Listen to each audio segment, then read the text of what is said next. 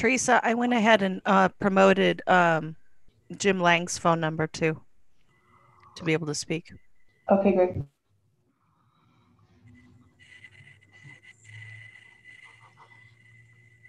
And Gary's just popped on. Yeah, I'll push him over as well to talk.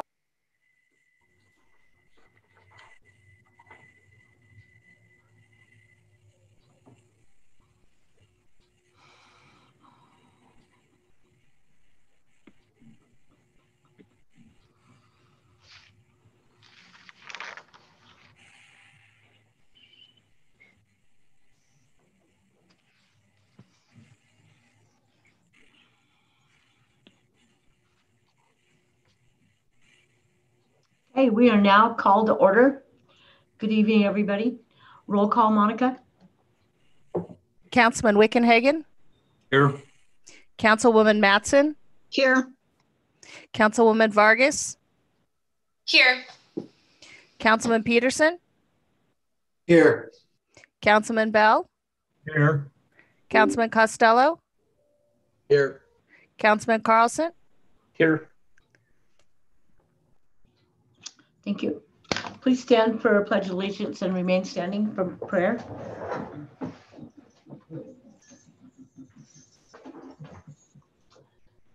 I pledge allegiance to the flag of the United States of America and to the republic for which it stands, one nation, under God, indivisible, with liberty and justice for all.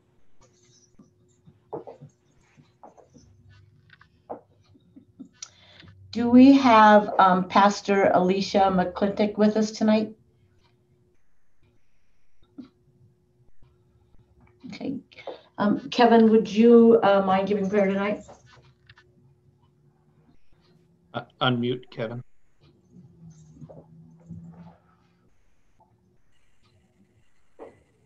Let's pray. Gracious Heavenly Father, Lord, thank you for giving us the opportunity to come together to do the work for Selah. Lord, I ask that you give us wisdom, that we make the decisions that promote our city, that give us opportunities for growth and to make it a place that people love to live. Lord, be with each and every one of us. I pray these things through Jesus Christ, your Son. Amen. Amen. Amen. Thank you, Kevin. Agenda changes. Items O2 and O3 were amended earlier today with copies provided to council via email and uploaded to the website.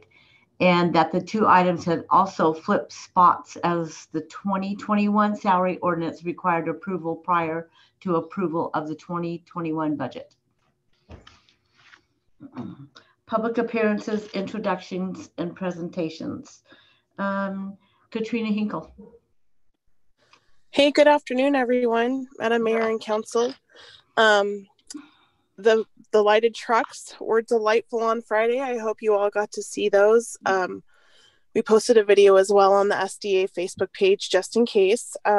There's rumors they may make another couple of appearances in Selah, but if you want to see them, check out Yakima Christmas Trucks page on Facebook, and they'll post where they're going to be next. They won't show their route necessarily, but they'll give you a general idea. So there's that. Today, Governor Inslee announced that he would extend the current shutdown through January 4th. So I want to just remind you all, it is more important now than ever to remember to support our small businesses and restaurants through carryout, through order, gift cards for Christmas presents or whatever they sell. Just please remember that supports your neighbors. Chief Chrisman is continuing to do meet and greets with the business owners on Zoom. This week will be restaurants. And so that'll be Thursday. And they've gone really well so far. There's not a ton of attendance, which means a more intimate group. And he really gets a chance to kind of chat with people. So watch your emails if you're business owners, or if you haven't seen your email, contact the SDA so we can get you signed up. And I think that might be it. All right. Thank you, Katrina. Thanks, guys. The Christmas boxes around town look great. Nice job. Oh yes, I forgot to The apple mention we did boxes. put out some gnomes. Yes, they look very nice. Thank you. Thank you. Getting to know our business, we have none. Communications, Mr. Case. Thank you, Madam Mayor. We're presently conducting the regular meeting portion of today's session. State law does not require a non-charter code city, such as the city of Selah, to allot time for public comment during a regular meeting between the mayor and city council. Historically, the city has chosen to allot time for public comment during its regular meetings, subject to a maximum of 2 minutes per commenter and common sense standards of decorum. Recently, those standards of decorum have been increasingly infringed. Those wishing to offer public comments during a regular meeting must comply with the following process and standards. Each commenter must state his or her full name and whether he or she is a registered voter residing within the city limits of Selah. Each commenter is limited to 1 comment and a maximum duration of 2 minutes per regular meeting. A maximum of 30 minutes per regular meeting will be allotted for all public comments. Comments must be constructive and respectful. No profanity, insults, defamation, or direct or implied personal attacks will be allowed. Criticism of city policy is allowed, but personal criticism of any individual is not allowed. The public comment process is not a question and answer process. Also, each commenter should speak solely for himself or herself, rather than purporting to speak on behalf of others, repeating verbatim or nearly verbatim what another commenter has said, or repeating what a written document says. In-person comments will be heard from the podium in the order offered by commenters, and during the COVID shutdown, written comments will be read aloud in the order received by city staff, and telephonic comments may also be heard. The mayor may cut off any in-person comment or telephonic comment that he or she deems inappropriate, and city staff at the direction of the mayor may disallow or modify any written comment that is deemed inappropriate. These standards are subject to revision. Those who infringe the applicable standards may be barred from offering public comments during future irregular meetings. Public comment during regular meetings is not the exclusive method to communicate with the mayor or the city council on any topic. People may send emails or letters, leave voicemails, or request in-person meetings to or with the mayor or any member or members of the city council. The mayor and each member of the city council has personal discretion over how and when he or she might respond to the emails, letters, voicemails, and requests for in-person meetings. Thank you. Monica? Madam Mayor, there were 2 comments submitted, neither of which will be read aloud. Thank you. Written, we have none. Proclamations and announcements, we have none. Consent agenda. All items listed with an asterisk are considered routine by the city council and will be enacted by one motion without discussion. Should any council member request that any item on the consent agenda be considered separately, that item will be removed from the consent agenda and become part of the regular agenda.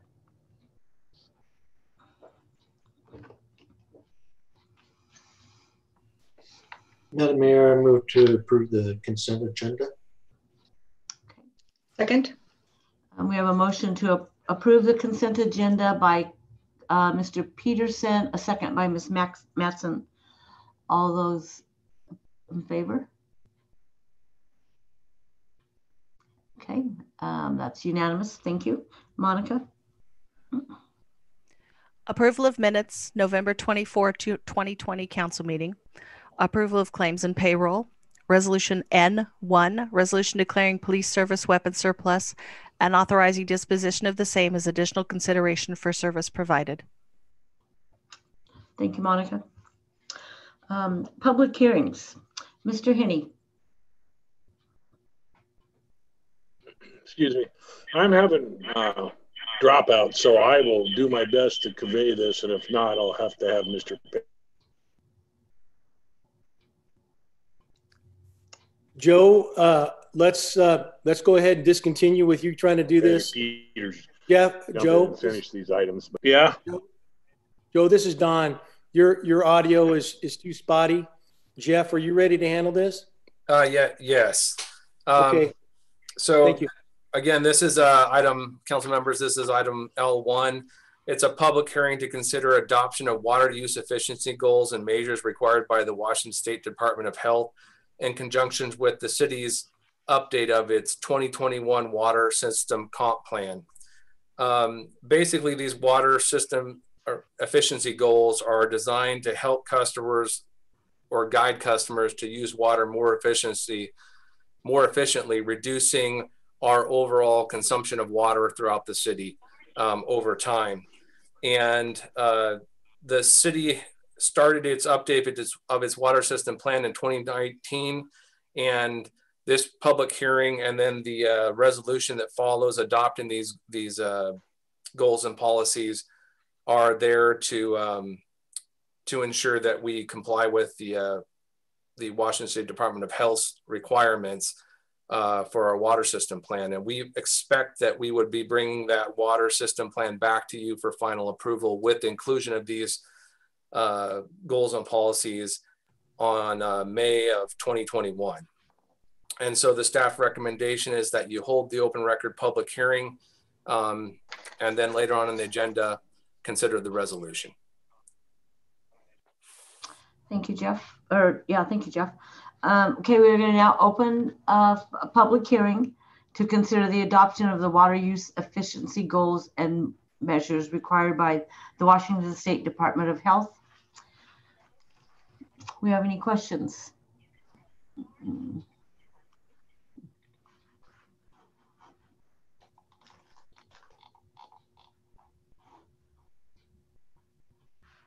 Seeing no hands raised. Madam Mayor, you might want to ask if there's any member of the public that wishes to ask a question or make a statement. Yeah, I was looking over there. There's. Madam Mayor, wishes to ask a question or make a statement. I can hear somebody talking. Do we have anybody from the public that would like to ask questions on this?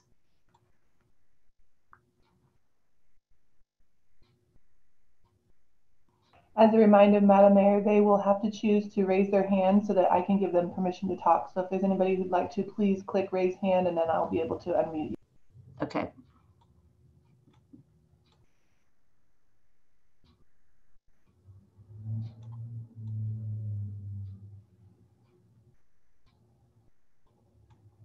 Well, seeing no hands raised from the public and no questions from the council, we will now close the public hearing.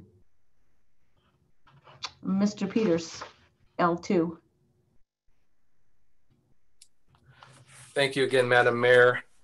So this is again another public hearing. This is regarding a land use matter and building codes matter. So this public hearing is regarding a recommendation by the City of Selah Community Development and Planning Department, as well as the City Planning Commission, to adopt the 2018 International Building Codes.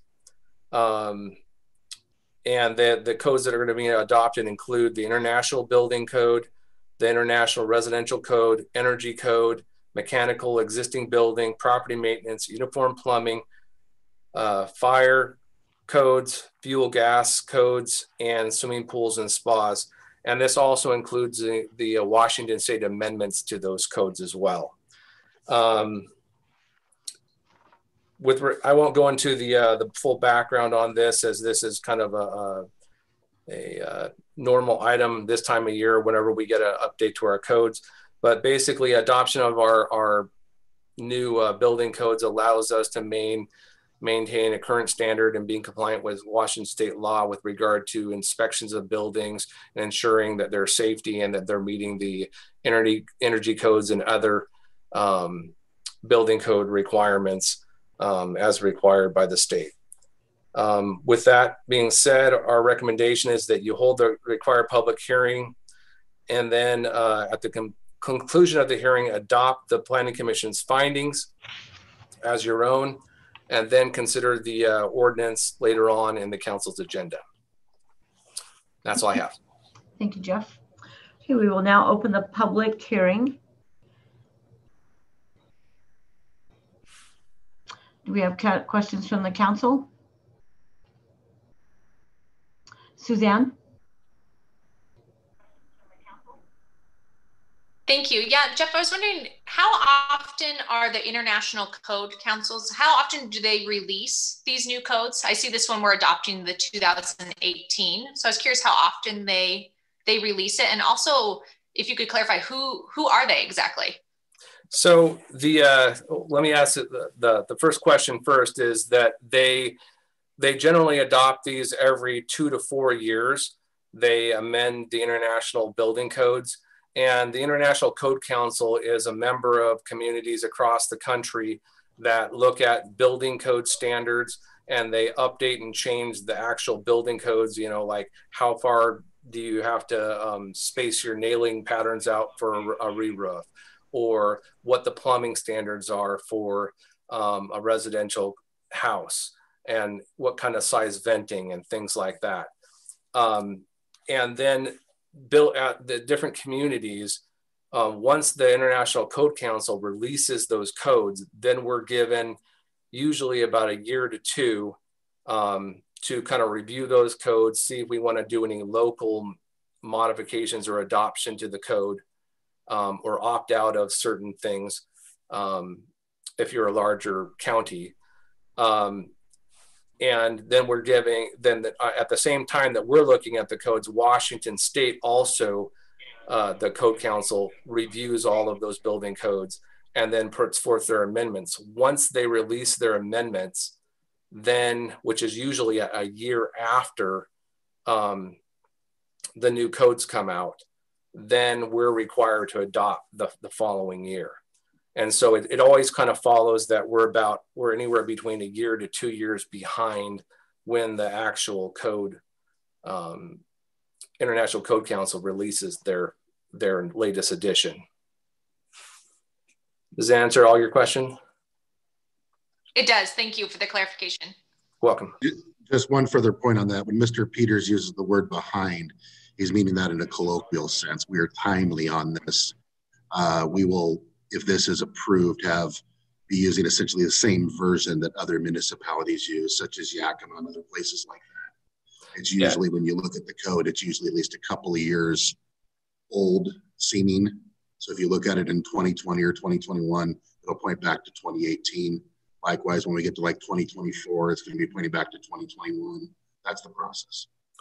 And Rob is exactly right. In fact, Glenn Denman, who is City of Yakima's building official, is actually in a little bit behind us. They're proposing to bring theirs, I believe, to their full council sometime in January. So we're right on time.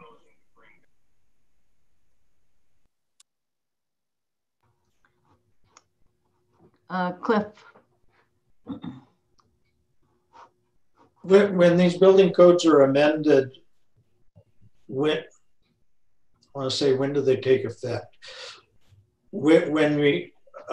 Is it at the point of when the permit is approved? I mean, we've done some developments and things, approved some developments and things recently. Do these new codes kick in when they build or at the time of the approval?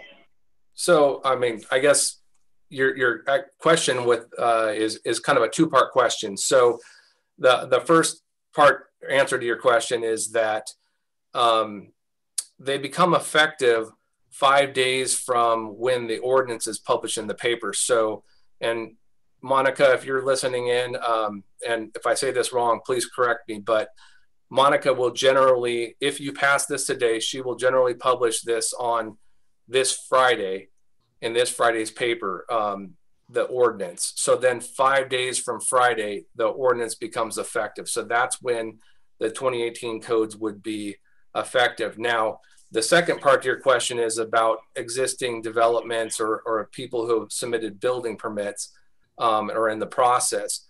So anybody who submitted a building plan to us that's in and it's paid for, then is what we call vested to the 2015 building codes, which is what we had previously adopted. And so we would review their plans under the 2015 code. They would, if there's any price changes, which there isn't in these adoption of codes, they would be subject to 2015 rates. So that's kind of how it works out. Thank you. What the hell happens here? Anybody else? Madam Mayor, Yes.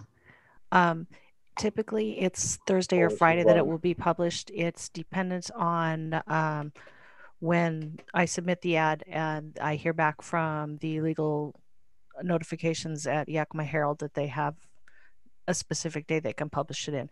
Typically, if I submit it tomorrow, it's in Thursday's paper.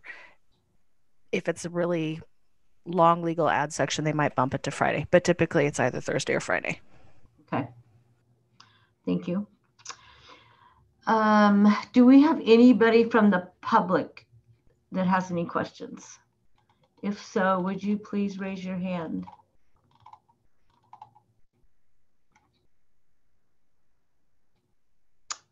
Okay, I don't see anybody. Council, do we have a motion on this to close the public hearing and make a motion? Madam Mayor, I believe you can just close the public hearing and any action on the ordinance would happen later on. Okay. Okay, so we are going to close the public hearing. And Rob? Oh, We do need them to adopt the planning commission's findings, though.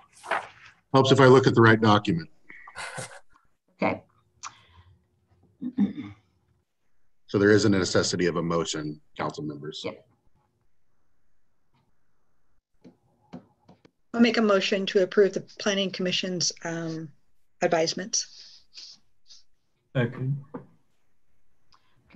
So we have a motion to approve. I'll second. And a second, I'm sorry, was that Cliff? Okay. And a second by Cliff. Monica, roll call. Councilman Wickenhagen? Yes. Councilwoman Matson? Yes. Councilwoman Vargas? Yes. Councilman Peterson? Yes. Councilman Bell? Yes. Councilman Costello? Yes. Councilman Carlson?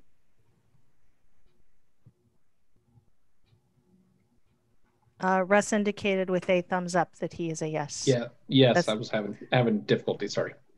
That's okay. It's unanimous, Madam Mayor. Thank you. Okay. L3. Mr. Peters, are you presenting for Mr. Henney? Yes, I am. I don't know if Joe's still on, or if he's got on the phone. Teresa is. He is on. His phone number is showing up, but he needs to unmute. If you can hear me, Joe, you just need to unmute your phone. I'm listening best I can. Okay, if you want to go ahead and take this one, Joe, I'll let you go ahead and do that. Yeah, if I just don't have enough contact, I keep skipping out. Okay, that's okay. I'll take it here. If I say something wrong, feel free to unmute and jump in, I guess. I'll try. Okay, so this is a public hearing to take public comment, and excuse me, council member, this is action item L3. So this is a public hearing to take public comment in consideration and adoption of a resolution authorizing the mayor to sign an application for federal assistance from the U.S. Department of Agricultural, Rural Development, Rural Utility Services for a request of $2,036,290,000 in funding to be used towards the construction of the City of Selah's wastewater collection system improvement project. The action requested is to hold the required public hearing. If you look down at the physical impact on the agenda statement, you're going to see that there is a negative $264,000 coming out of the sewer reserve fund. That is to be used for engineering services and design services for these improvements. And then the loan amount, which makes up the rest of the total project cost, which is the $2,036,290,000, which is the USDA loan. And then if you look at the backgrounds and findings, we kind of, at the very, very last 3 sentences of the agenda statement under backgrounds and findings kind of gives you the breakdown of the project total, as well as how the numbers kind of play out here. So I'll turn it over to you, Madam Mayor, to open the public hearing and we can entertain questions. Thank you. Okay, we are now going to have an open public hearing. Do we have questions from the council?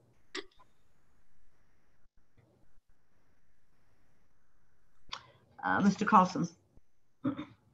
Can I just get a brief overview of what portions of improvements this is affecting at the wastewater treatment facility? Not the facility. I'm sorry? This is not the facility. It's a collection. It's our collection system over a number of our streets. I believe we presented this to you before.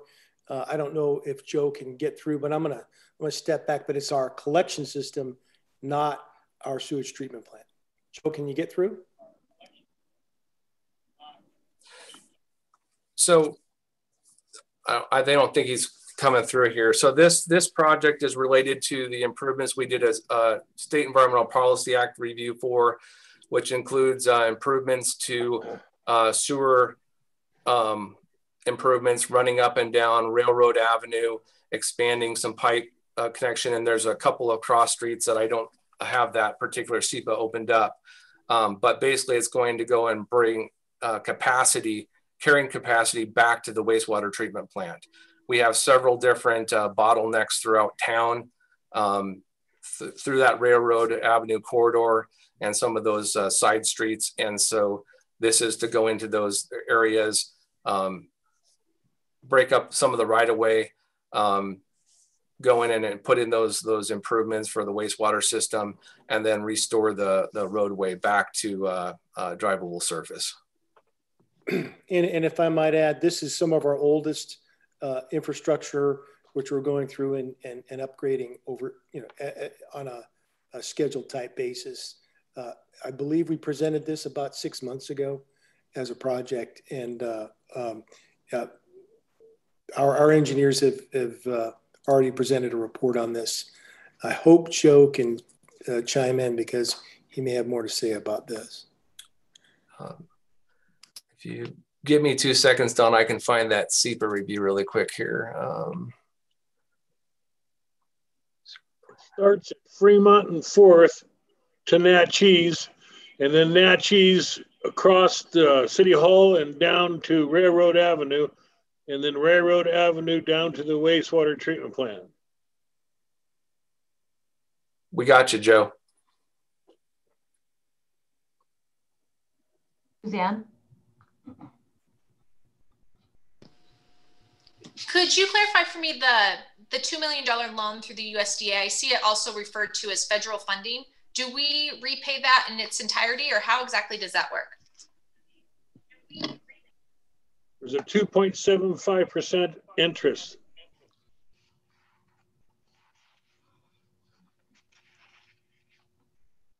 $2.75% interest.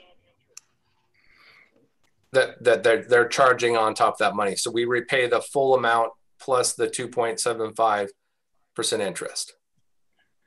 I believe that loan is over 20 years, Councilwoman Vargas, and we will pay that yearly. Thank you.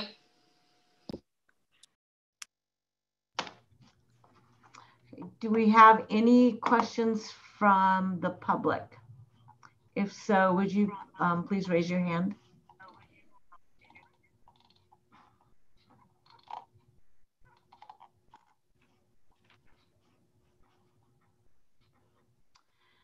Seeing none. Council, do you have any more questions? All right, thank you. We're now going to close the public hearing.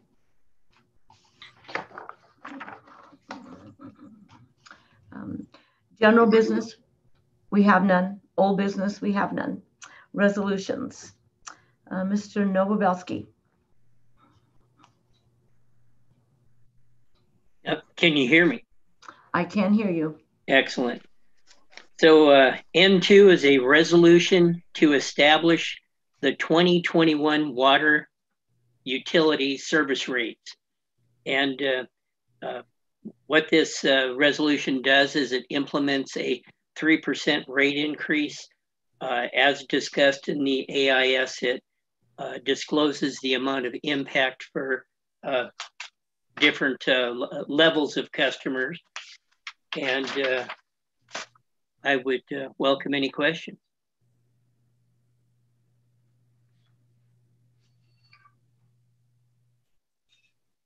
Mr. Carlson?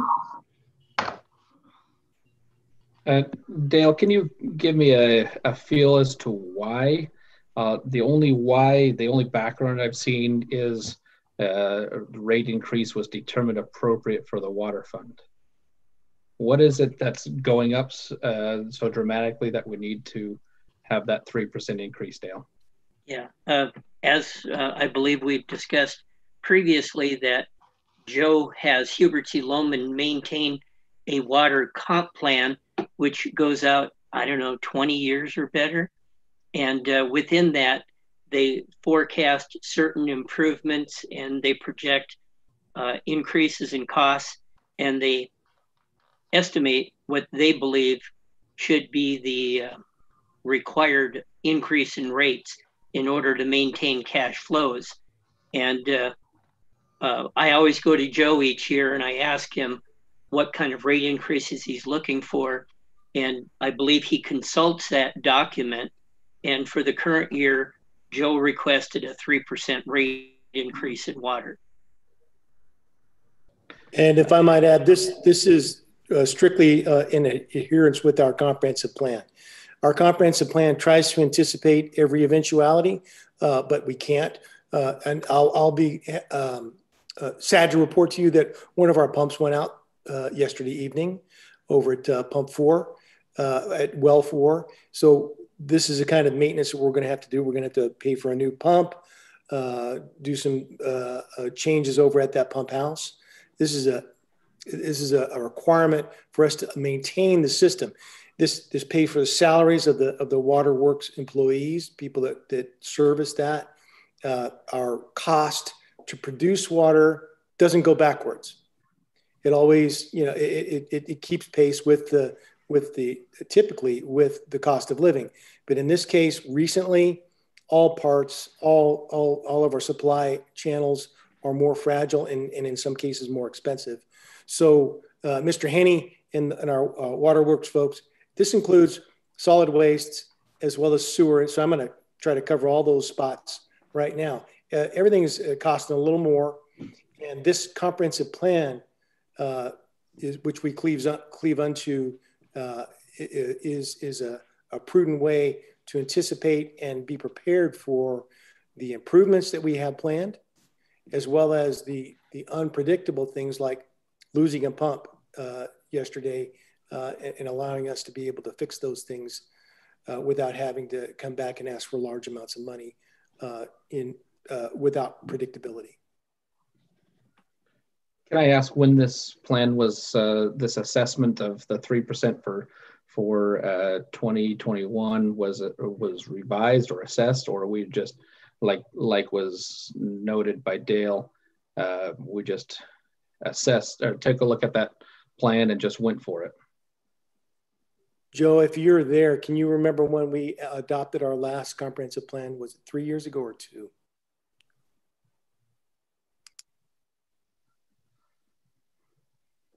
Well, and since you're waiting for Joe, I'm going to interject from my recollection is that a 3% increase has been fairly standard, I believe. I can remember in the years I've been here, there was actually 1 year where we did have to implement a 30% increase, as I recall, in water.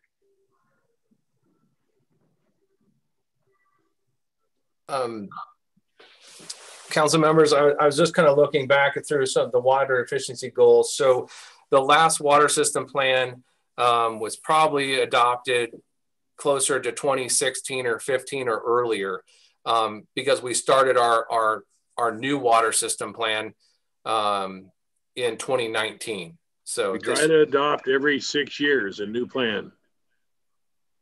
And in that,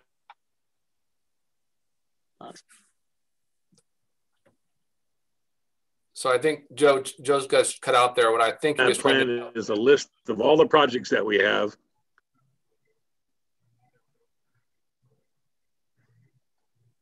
So yeah, so your water system plan, your sewer comprehensive plan. I think what Joe's trying to tell you is that in those plans there is a list of all the different system improvements and or plant improvements, pumping capacity improvements, and with a projected cost to maintain those as well as to put in new systems, if we're growing or things like that. And then there's also projected rates in there that are designed to keep enough money flowing into the sewer funds and the water funds to not only maintain, but then to meet the demand. If we have a large system improvement that's scheduled, like a building of a new plant or a new well or something like that, then we would go and build into there the financing in that document for how we're going to go after that large dollar amount. So just like with the sewer system improvements that you just heard the public hearing on, that we would do something similar in the water system plan, where we say, okay, fine, we're going to go and commit so much the general fund, or excuse me, the water system funds, to go towards requiring financing for that larger project or that larger maintenance project, whatever it happens to be. But that's all detailed in that 6-year plan. I hope that answers the question. It does answer some of it. One of my concerns is it's actually a two-sided concern. One of the concerns is how, if it's been adopted every 6 years, how has it adjusted with COVID? If our costs have gone up, is it taking into that consideration that those increase in costs? On the flip side, how has it affected how will it affect our taxpayers who are dealing with COVID, who are dealing with business shutdowns? And is it prudent to give an increase in a year like this year, or maybe we can afford to tighten it up a little bit and save some taxpayer dollars? I'm extra sensitive about giving tax increases in 2020 for 2021 based on the COVID issues we've seen. With regard to your first question, I don't believe it takes that into account. I mean, we adopt in a cycle per state requirements and everything, and we're required to project out to build those improvements. So, external things like COVID or other things, or natural disasters, even for that matter, aren't really considered in here. It's strictly a financial calculation, I guess.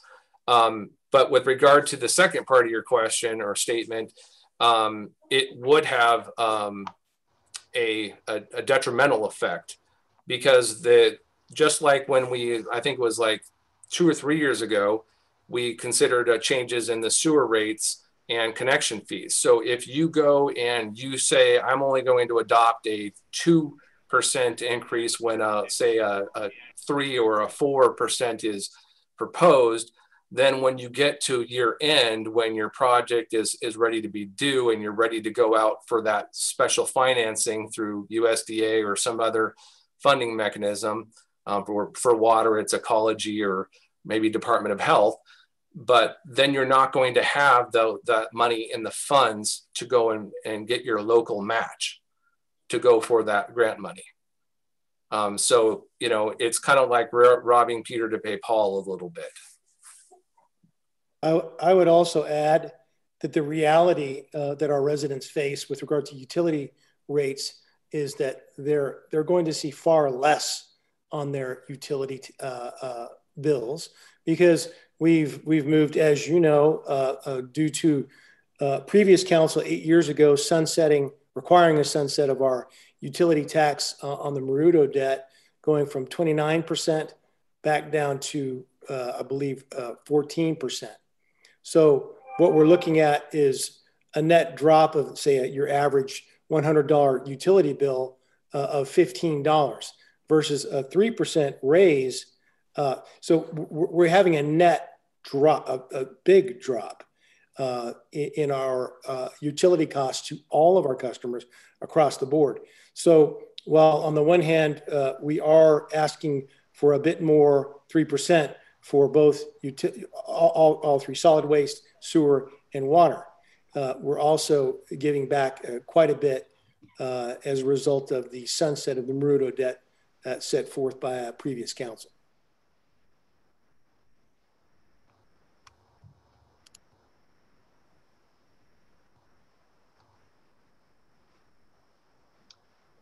Jackie? Thank you, Madam Mayor. Do we anticipate any of the projects that we have planned for our water services to be affected in regards to COVID? Will we be implementing all of the plans or not? Yes, we will move forward with all planned projects. We don't have any plans to pull in and postpone anything. We'll move forward. Yes. Jackie? I have a continuation question to that. So in regards to availability of product, do we anticipate those products to be higher priced now that there may be shortages of product? I would really like Joe to answer that because he's closer to that. But unless he can't answer it, I'm going to say we should expect that in any case. But if Joe can get through, I'd appreciate it. Well, I didn't hear all the question, but it's something about products. Are they being delayed, you mean? And more expensive, Joe. We haven't seen an increase, but we've seen a lot of delays. It's the reason why well 7 isn't back online right now. We're waiting for a back check valve to be installed, and we have no idea when it's going to show up.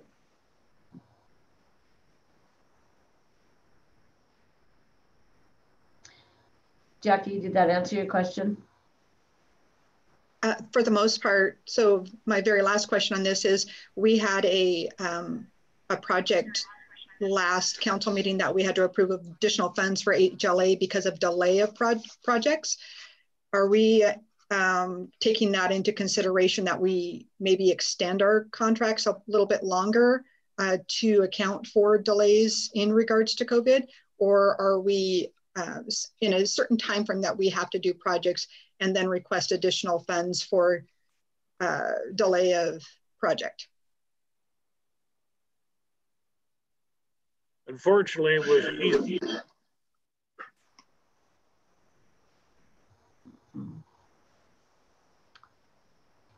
So, Jackie, I'm sorry. There was delays, then the main contractor couldn't proceed. Yeah. So I think what Joe is trying to tell you, council members, was that we did with that Goodlander contract, there was a delay with the main contractor on that and his performance. And so, with regard to the new contracts, we do have to kind of conform to what the timeframes are for the different loan documents and things like that, and approvals through whatever agency is overseeing that, whether it's DOT, like in the case of a road project, or Department of Ecology and Department of Health if it's water. If the contractor has early on, it has identified that there might be delays or whatever, we tried to build that into the schedule as best we can. But unfortunately, we don't have a crystal ball for all of it. So.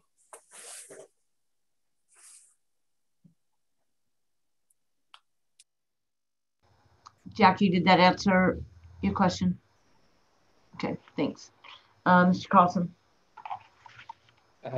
Just to piggyback on one of Jackie's questions about projects being completed in 2021 and expectations, were there any projects that were not completed besides this one well 7 that weren't completed in 2020 because of COVID issues? I don't believe so, but if I'm wrong, Joe, please jump in and say yes or no.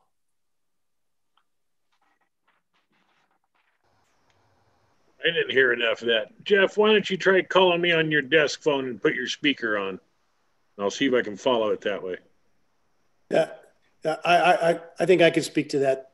We have no other projects beyond the Well 7 project that is a carryover that we expect any additional costs on or time.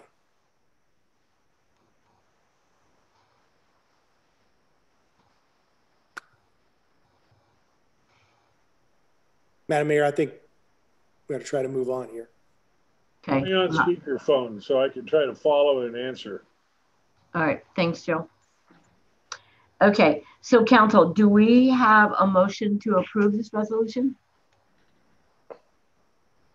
This is Kevin. I move to approve the resolution revising the rates for 2021 water utility service.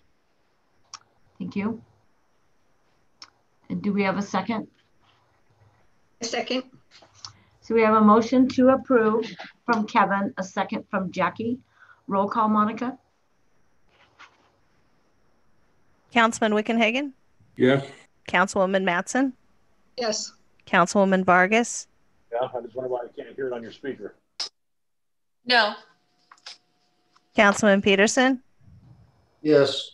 Councilman Bell? Yes. Councilman Costello? Yes. Councilman Carlson? No. Madam Mayor, motion passes with 5 yes and 2 no. Thank you. Okay, Mr. Novobelsky, N3. Yes, I'm still here. Okay. So N3 is a resolution to establish the 2021 sewer utility service rates. And this service also, during our budget discussions, Public Works directed me to build into the financial schedule the estimates a 3% rate increase for a single family residence that will result in an increase of $1.38 per month. And for a senior low income, 83 cents per month. And then there's other types of customers that are discussed in the AIS. I would welcome any questions.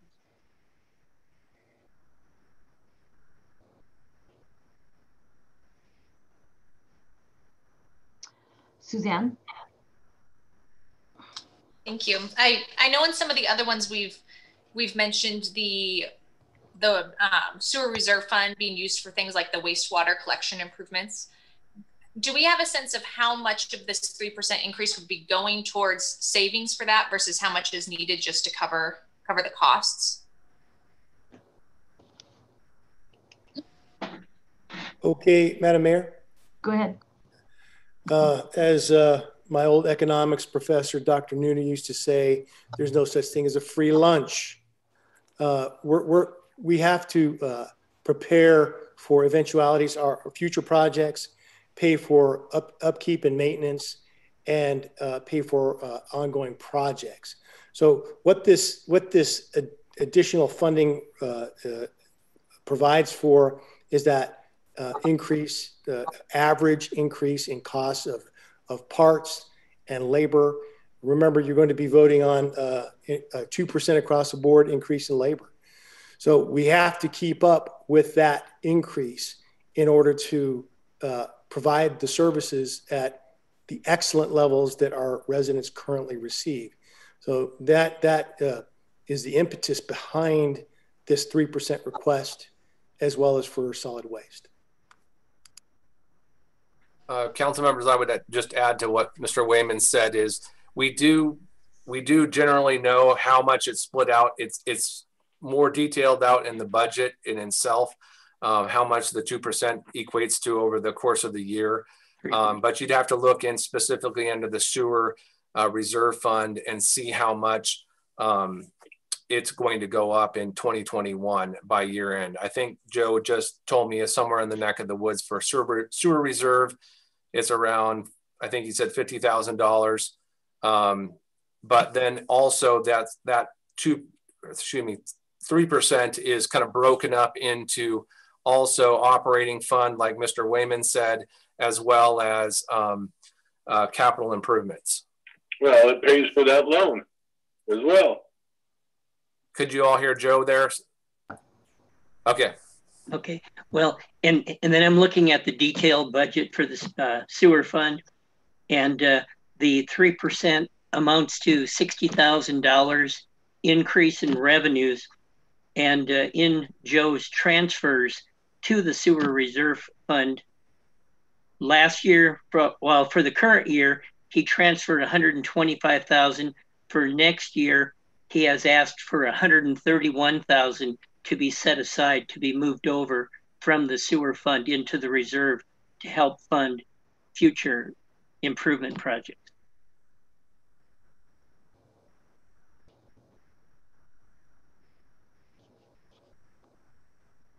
Jackie? Will our payments for that loan come from those reserves? And if so, can we know an anticipated yearly payment? Is that amortized out already? Take their loan application. They're going to review our ability to pay it back and whether we're destitute or not, and then they'll either vary the loan from 1.75 to 2.75, and they'll give us a loan repayment schedule. Now, I believe once that comes back in, we can turn it down if we don't want it, if we think we can't afford it. But the way we've got everything set up, we should be able to afford about $150,000 a month or a year payment plus interest. And so, Joe, she was asking also, and correct me if I'm wrong, Jackie, is that payment, does that come out of the money from that 3%, either out of operating cost or the 3% just goes into the operating fund, and that just keeps the fund another, like Dale said, 60-some thousand. Well, there's the loan repayment and all the other stuff. That's just all part of it. It's just like getting a raise in your paycheck every year. You can now afford to operate, and it'll allow you also to, I don't know, go buy a new car or something if you want to. And that's basically what we're doing. We're buying new equipment. We're putting in a new water sewer line system. All it does is just keeps adding to the operating fund. Jackie, your hand's up again. If we have a certain amount in the reserve funds for our sewers, are we able to get a lower rate on that loan that we're requesting, Joe? They look at how much money we have in reserve fund. They look to see if we have any low income housing areas. They look at all that, and they ask how much infrastructure we own, what other payments we are making to other agencies for loans, and then they'll go in there and determine our loan worthiness, and then they'll make us an offer. Thank you very much. You're welcome. Any other questions, council? No. Okay. Do we have a motion to approve the resolution? I move to approve the resolution revising rates for 2021 sewer utility services. Thank you, Jackie. Do we have a second?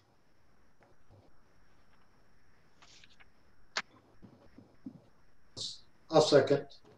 Okay, we have a motion to approve by Jackie, a second by Cliff. Roll call, Monica.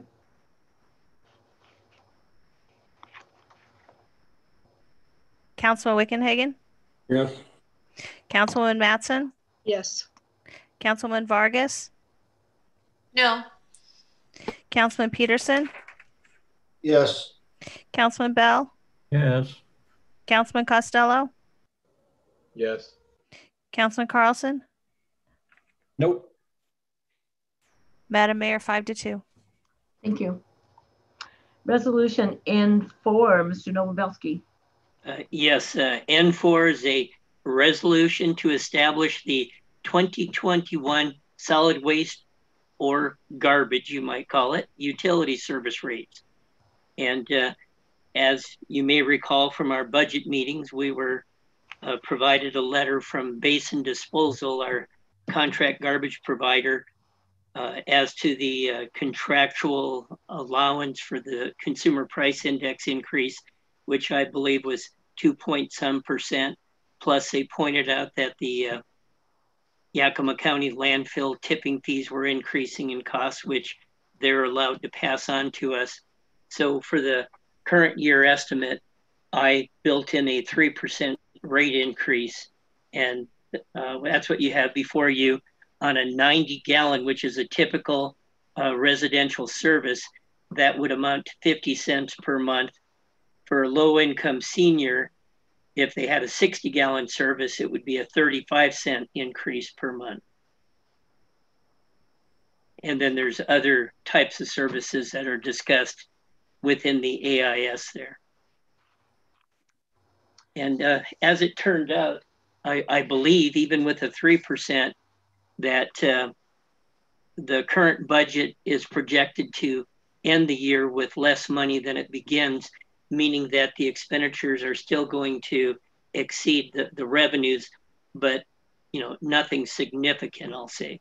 So that's why I felt 3% was a reasonable and necessary rate increase. Thank you, Dale. Russ? Dale, you answered my question mostly there, but just to clarify, are we doing a dollar for dollar increase with Columbia Basin, or is there some additional costs out of our own pockets for this, or is this all contracted and we're subject to their increases?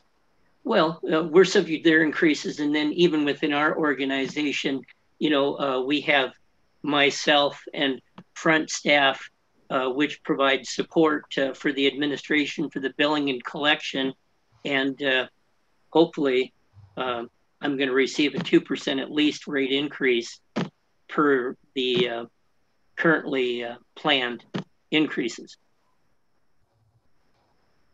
Okay, thank you.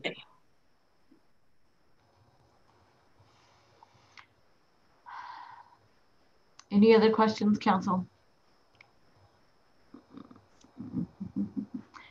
Do we have a motion? Roger? I move to approve. I'll second it. It's been moved by Roger to approve, seconded by Russ. Roll call, Monica. Councilman Wickenhagen? Yes. Councilman Madsen? Yes. Councilwoman Vargas? Yes. Councilman Peterson? Yes. Councilman Bell? Yes. Councilman Costello? Yes. Councilman Carlson? Yes. Unanimous. Thank you. Thank you. In 5, Mr. Hinney or Mr. Peters, whoever we can hear from. Come on, Joe. Yeah. Go ahead. I'm not, part of the water. Okay, right now we're working on the new water system plan. We've reached the end of the life of the current one, and part of this is to adopt. The city has to adopt the water they call water use efficiency goals, and in there is where we try to obviously reduce our consumption of groundwater by getting the residents to utilize less water. And so if you look at the page 2 of or look at the resolution on the AIS, we are trying to project a 2% reduction over the next 10 years of average residential consumption. And we want to do that through these 6 measures.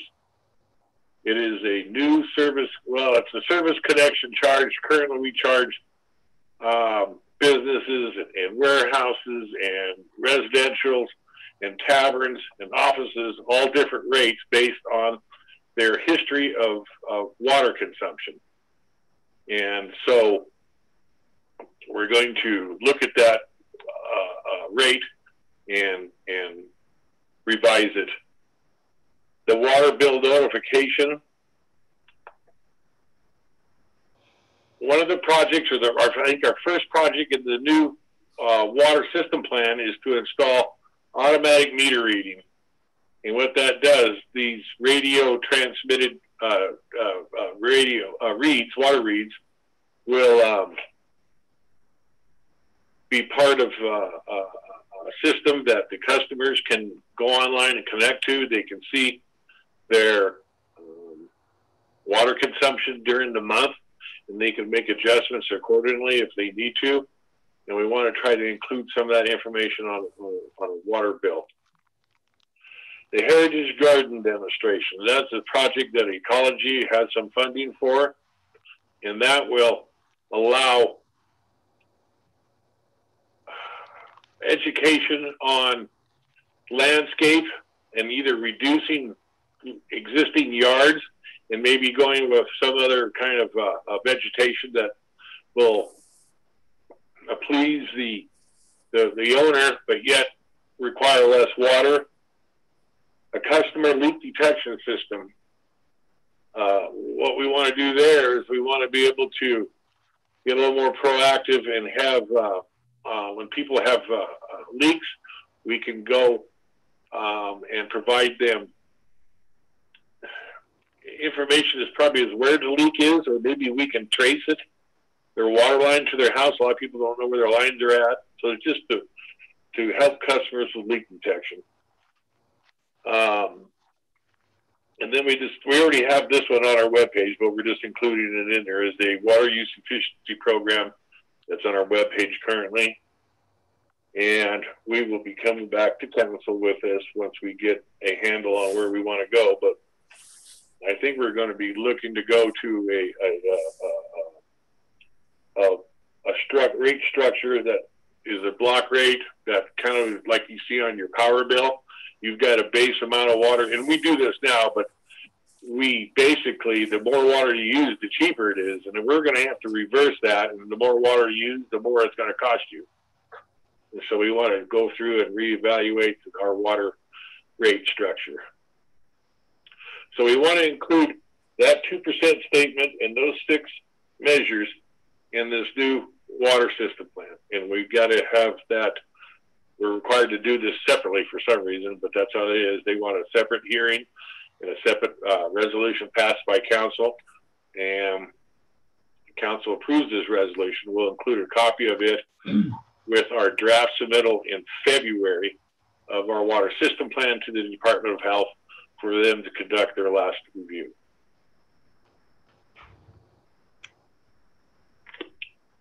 Everybody hear that? Yep. So Jackie is raising her hands, it looks like. Jackie? Hi, Joe. I was wondering if, I have 2 questions. One, do we know when our new service connection, the electronic meters are slated to start being installed?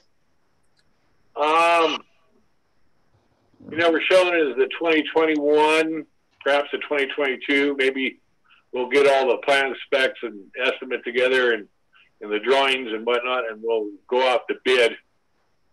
But I don't know if it's too late in the year, then we'll just wait and we'll set it up for a 2022 construction start. Thank you. And then my second one is the water bill notification, kind of like Yakima's Eye on Water. Yeah, they've got a similar system. It's all called AMI, and that's just automatic meter reading and intelligence. It gives you, it transmits all your data to a central computer that will want to install at City Hall, that will download everybody's consumption for the month, and then it'll go through a process similar to what we're doing now. Is just now we're manually reading each meter, and then we're giving them into Doreen, and she takes and downloads all those handheld data units, and then she produces bills for everybody.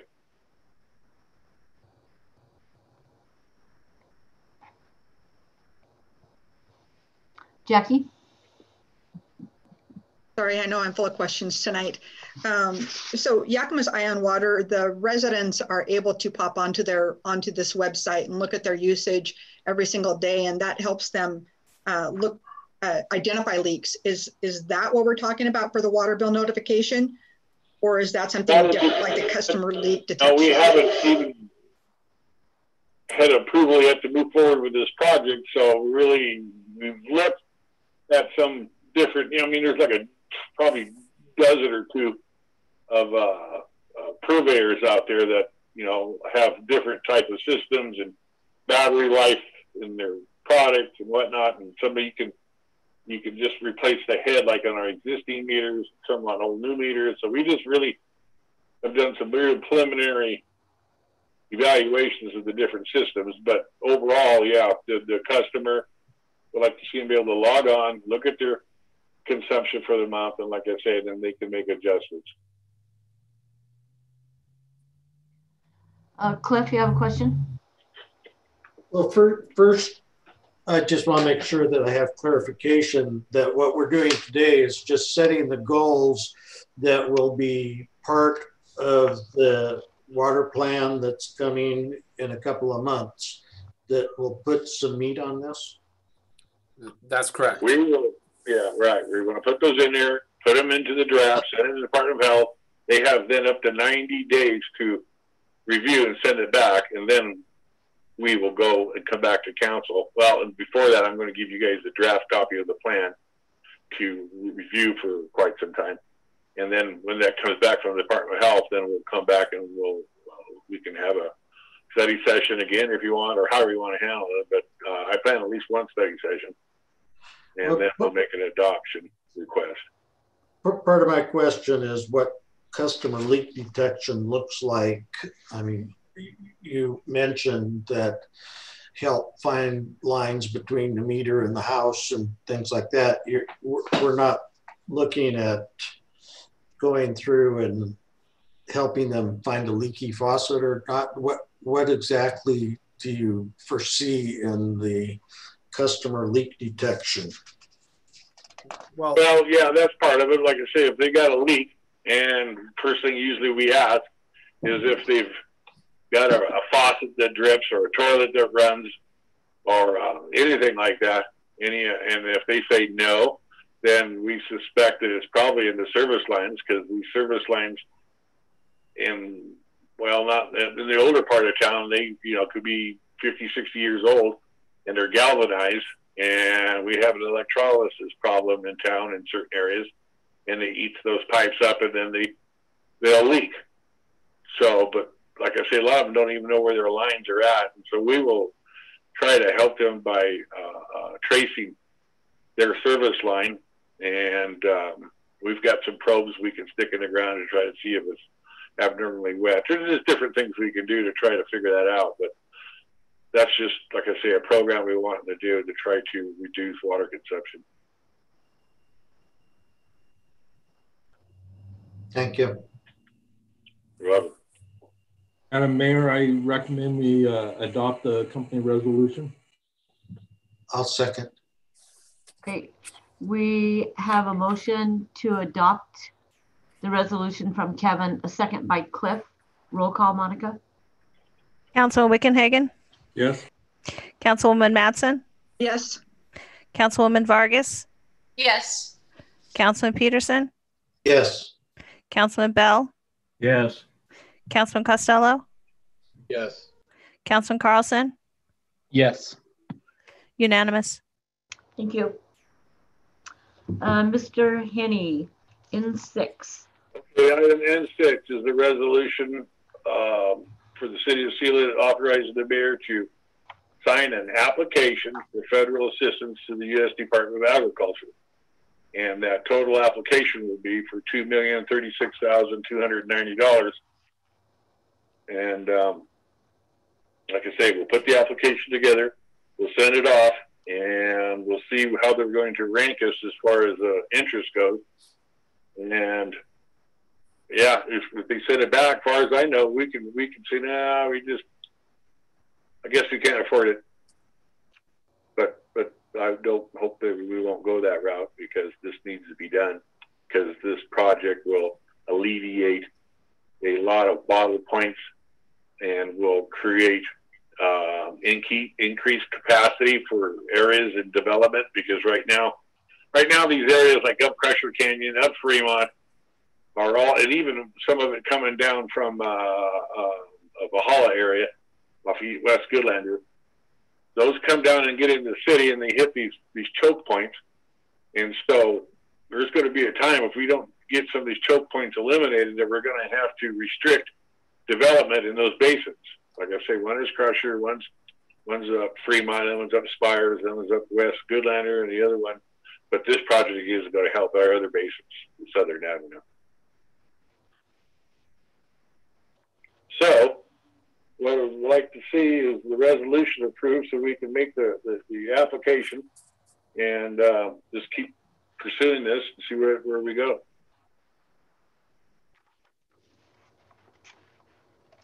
Roger? I move to approve. A second. We have a motion to approve by Roger, a second by Jackie. Roll call, Monica. Councilman Wickenhagen? Yes. Councilwoman Matson? Yes. Councilwoman Vargas? Yes. Councilman Peterson? Yes. Councilman Bell? Yes. Councilman Costello? Yes. Councilman Carlson? Yes. Unanimous, Madam Mayor. Thank you. Right. Ordinances. Mr. Peters. Thank you, Madam Mayor. This is 01, and this is the ordinance amending the City of Selah's Title 11, which is our municipal code with regard to building codes, and its adoption of all of the international building codes and the Washington State amendments. Our recommendation is that the council approve the ordinance.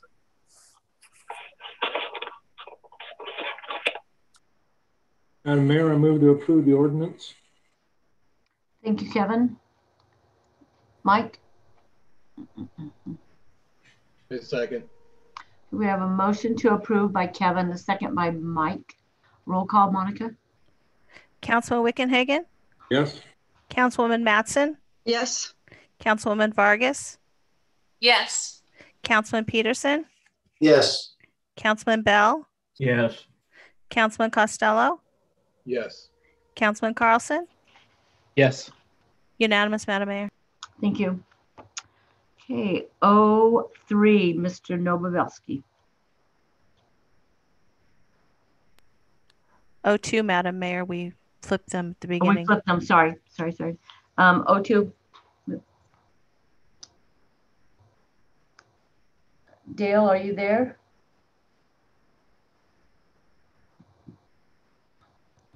Yeah, it always helps when you unmute yourself. Yeah. So what we have before you is an ordinance to establish the 2021 base salaries and wage schedule for our management, confidential, and unrepresented employees. And I know there's been a lot of discussion here as of recent. Perhaps Mr. Wayman would like to speak. Thanks, Dale. So hopefully all of our council members got a updated copy of the chart we set up for pay scales on 12/8. If you could refer to that, please.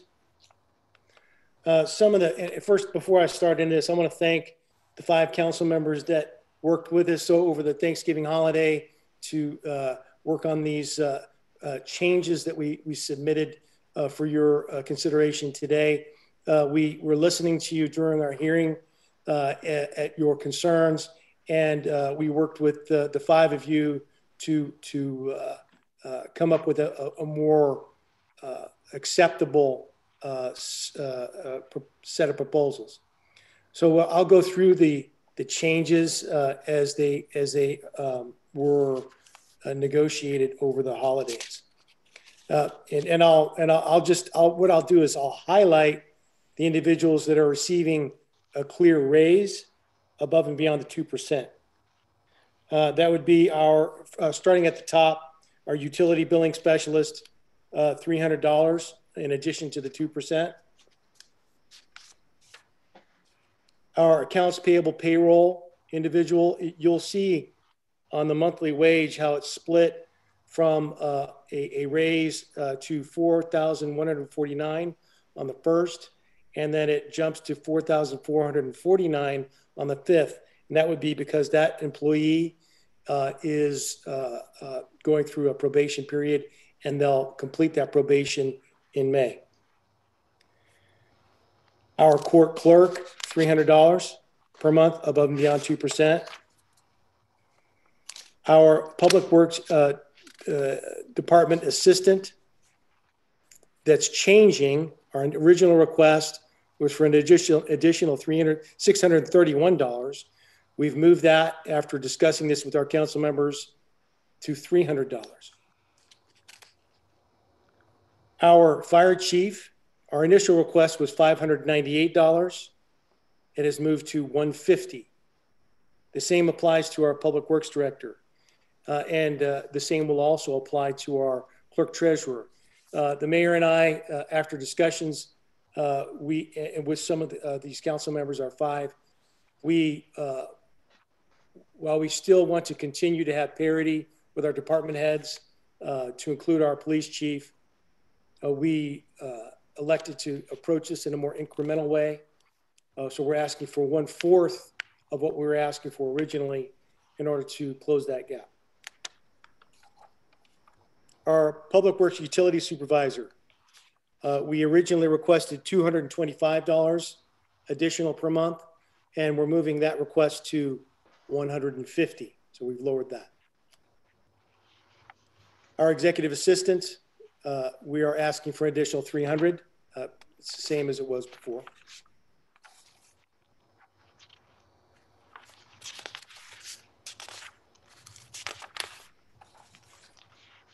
Our clerk treasurer, as I said, is at $150.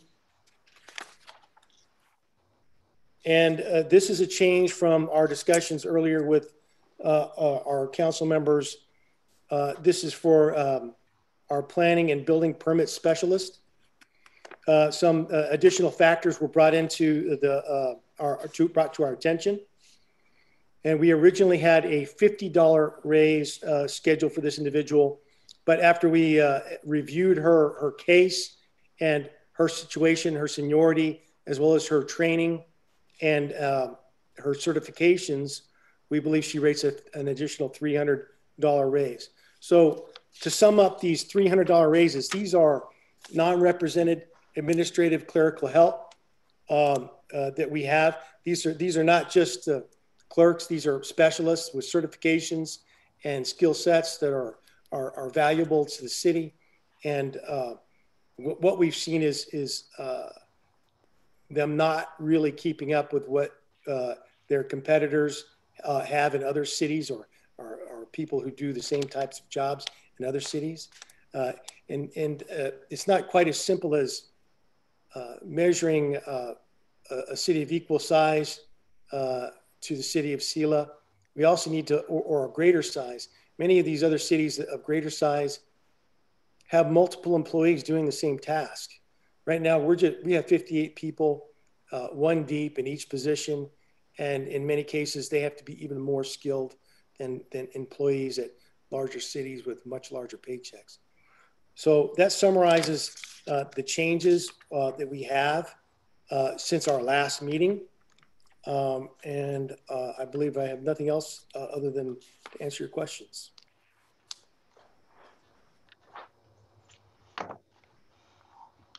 Mike. Mm-hmm.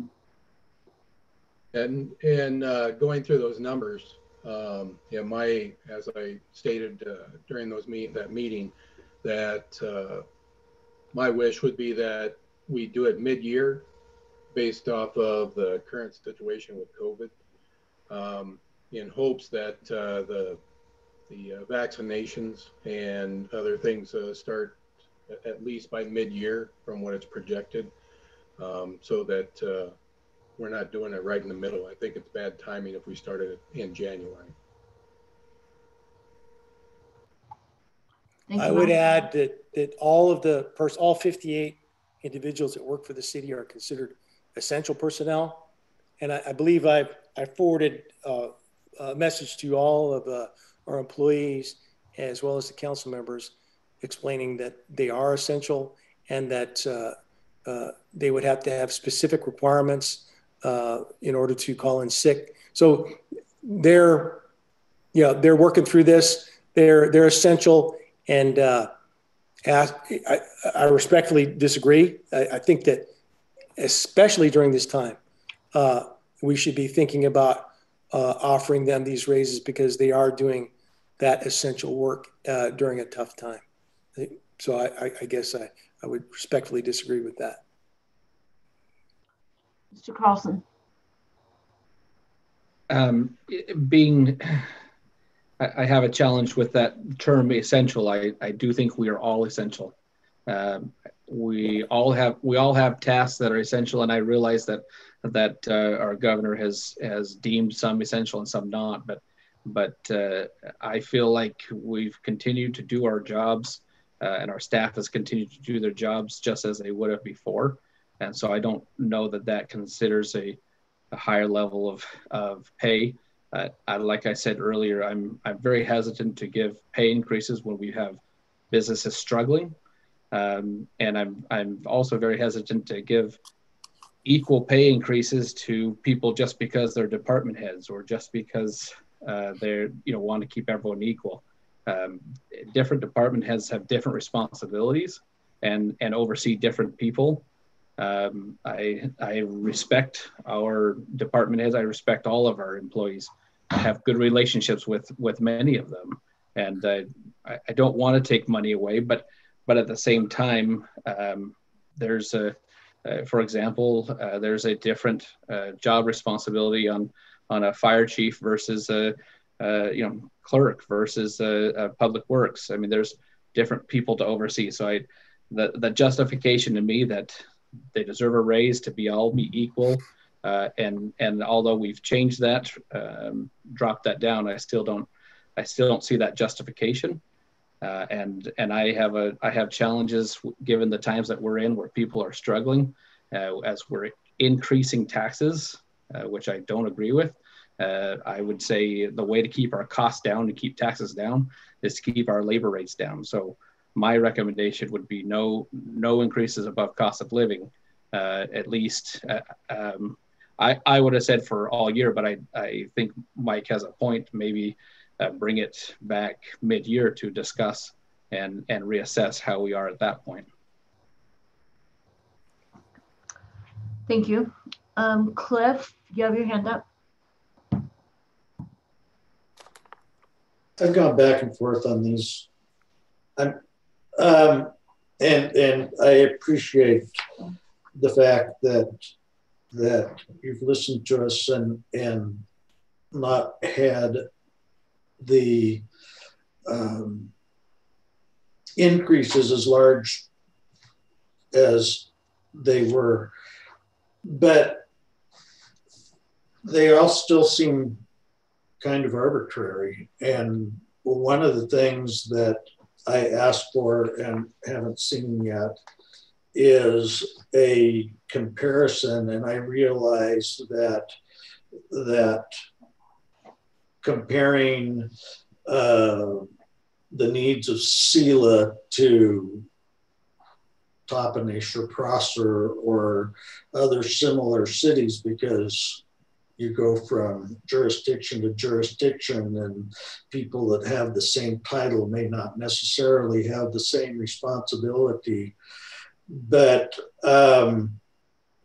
I appreciate the work that our employees do and do want to give them a competitive salary and everything, but I'm still not really sure that these numbers are, I see where they're equalizing with each other, but I still haven't seen anything that says that that's comparable to what they would get elsewhere.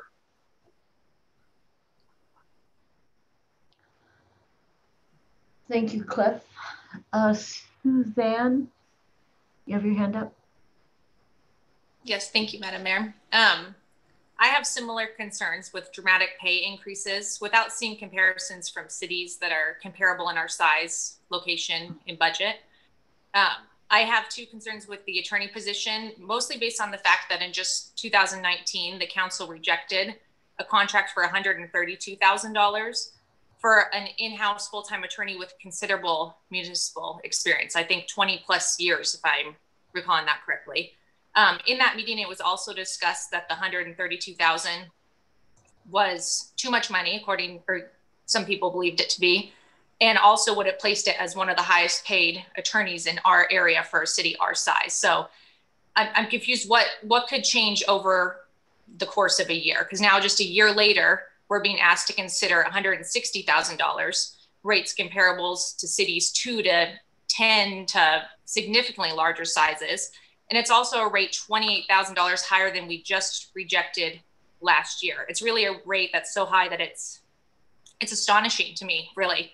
And I think in this year, really every year, taxpayers depend on us to be good stewards of the tax dollars. And this year, more than ever, with so many people suffering, businesses closing, people struggling to meet ends meet, it'd be really concerning to me for these sort of dramatic increases, and why I really admire and I appreciate the work of so many of our city employees. I think we're so lucky to have the good group that we do. I want to retain them, but I don't believe in significant increases just to match salaries, or say for somebody who's only been here for just a month, or offering a significant increase in wage without posting it for a competitive post. And ultimately, like I said, $28,000 higher than we just saw last year. Like I said, I think our biggest responsibility is being good stewards of the tax dollars. And I don't think we'd be doing that by passing this as written. Okay, Madam Mayor, I think I can tackle some of this. First off, I was here last year when we were contemplating offering a full-time job to Mr. No, and you weren't. So I'll try to fill you in on some of the blanks. Mr. No was very, very happy working here, and he was offering us reduced pay demands in order to stay here. He'd been here for many years. He was quite comfortable. Now we're in a different set of circumstances.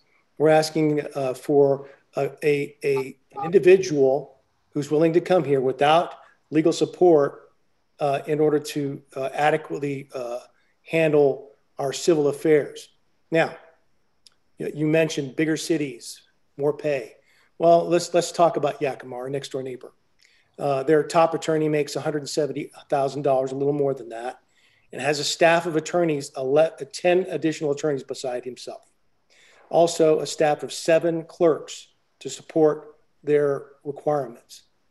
Now, what we're proposing, and they have lots of different disparate departments that many of these attorneys handle, as well as some criminal cases. But we're asking one attorney to handle all of our requirements with no legal support.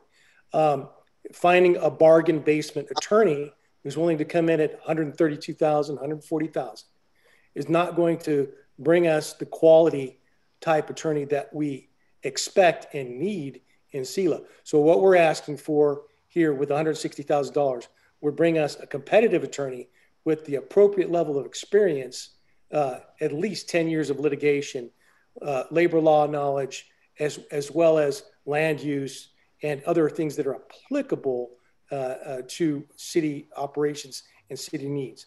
Now, with regard to responsible management of the budget, let me run some numbers by you since you haven't been here as long as I have. In 2016, this is just our general fund, okay, not the full fund. We rolled over $296,000. In 2017, we rolled over $312,000. In 2018, we rolled over $621,000. In 2019, we rolled over $697,000. In 2020, we rolled over $749,000. And we're projecting in 2021 with this budget, which you're considering, $843,000. Now, just with the general fund, that would indicate your staff, your mayor, have been more than responsible. In fact, quite vigilant with regard to the taxpayers' funds. We are every day, those department heads which you have an objection to giving raises to, they're the ones that are working every day to cut costs, to present viable opportunities, viable options for us to go forward without spending more money. Let me give you an example. Over at the Civic Center, we had the big C on center broken, okay? And it needed to be replaced. Well, some folks down at the Public Works Department figured out a way to fabricate the C, and we saved about $7,000 with about $100 worth of work. That's just an example of the kinds of things your staff do to save that money going forward into the future. Let me go further. 6 years ago, when I arrived here, our ending net cash and investments was $6.3 million. 6 years later, just 6 short years later, our ending net cash and investments is $13.65 million. We've more than doubled. That is responsible stewardship of taxpayer money. Now, what we're presenting to you is a sustainable and fair approach to our employees. They're doing the hard work during COVID.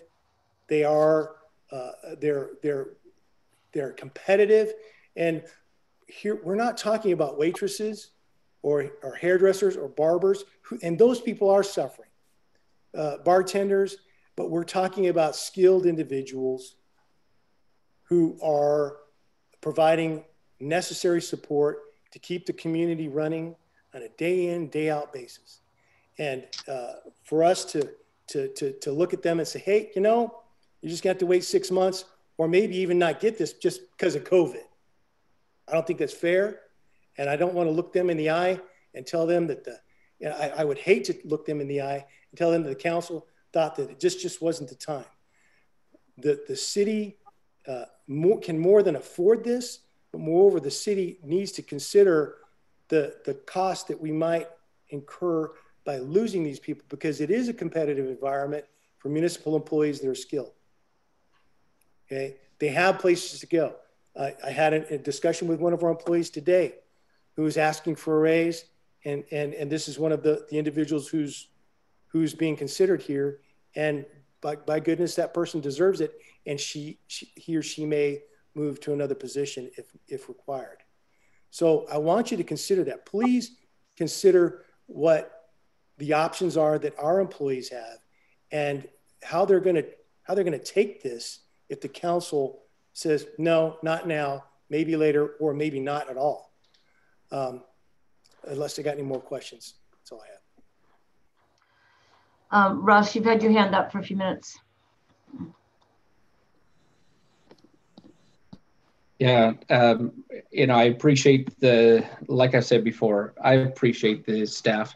I don't appreciate the attitude Mr. Wayman has taken with the council and the comments about who's been here longer. That's not key here. I am concerned with the dramatic increases. We have longevity pay to take care of those who have been here longer. People have come here because we are competitive. Like Cliff said, I have not seen comparables to work from. It does seem arbitrary. There's ways to have increased time with an attorney without making this dramatic jump. I'm concerned that we are trying to put in a full-time city attorney to be the highest paid attorney or highest paid position in the city of Selah. Yet this is not going out to bid to allow anybody to apply or put in for this.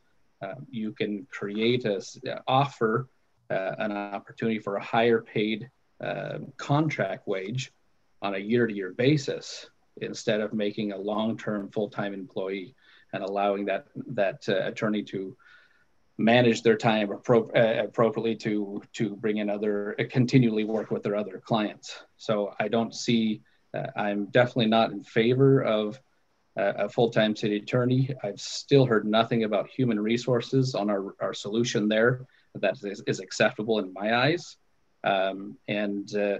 We've got a proposal in here for and I love Chief Hanna, but we've got a proposal in here for our fire chief who's going to be retiring in 3 months.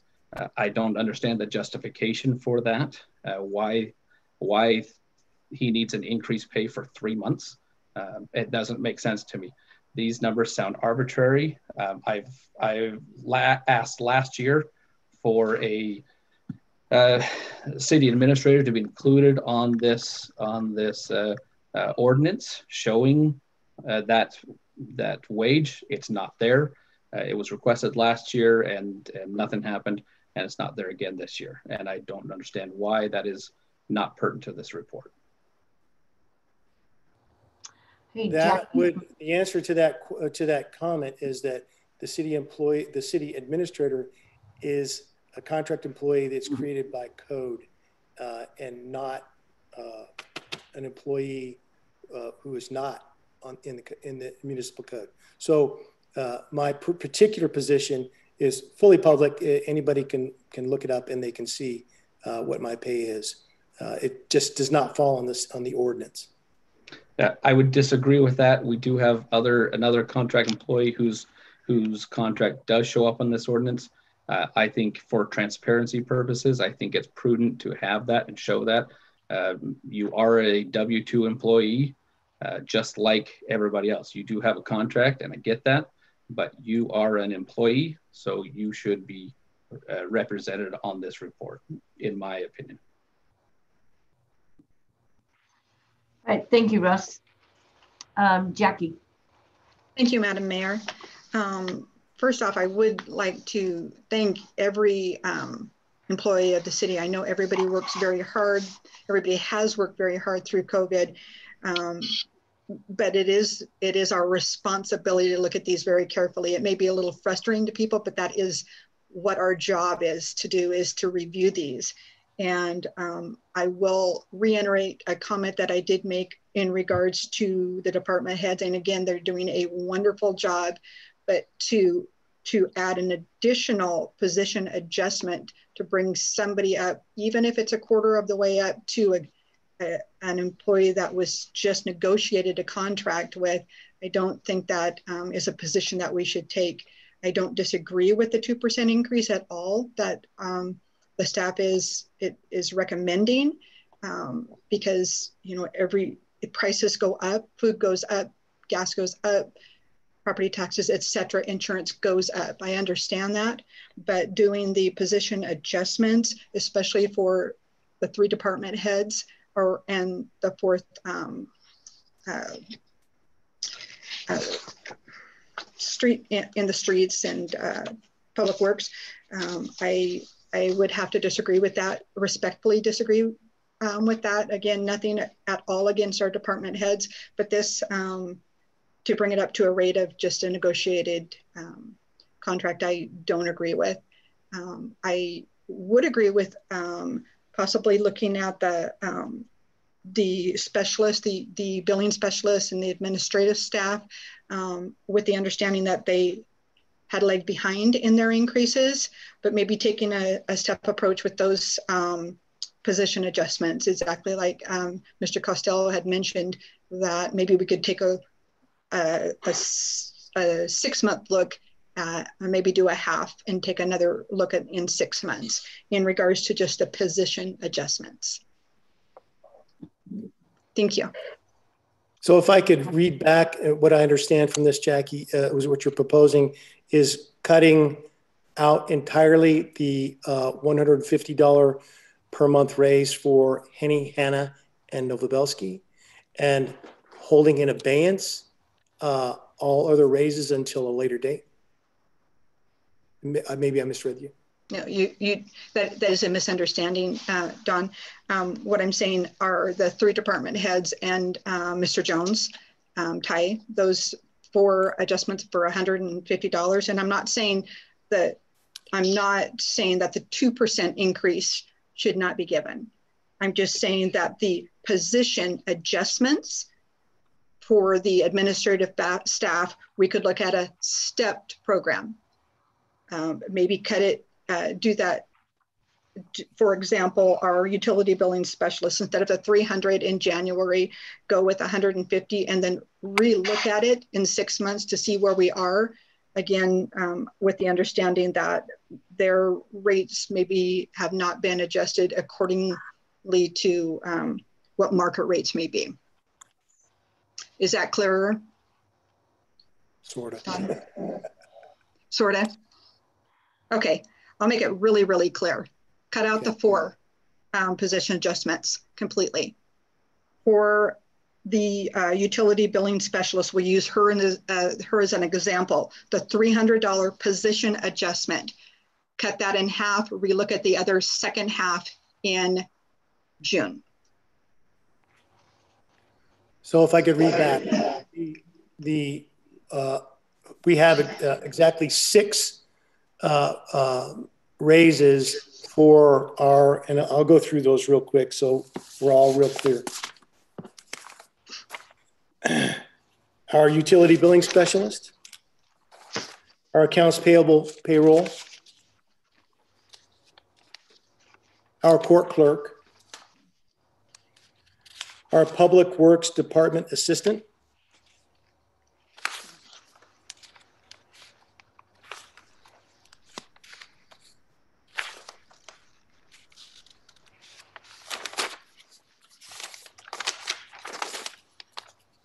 our executive assistant,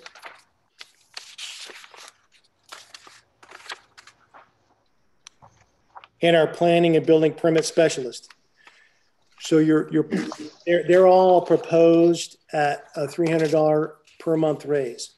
You're proposing to pare them back to 150, and you're proposing to eliminate the proposed request for 150 for Jones, Henny, Hannah, and Novobelski?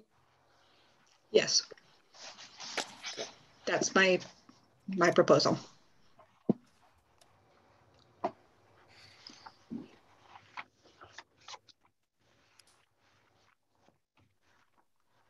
Thank you, Jackie. Do we have any other council members that want to speak before Russ?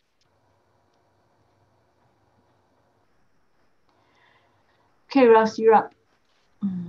I totally respect that. I've talked plenty. I appreciate that.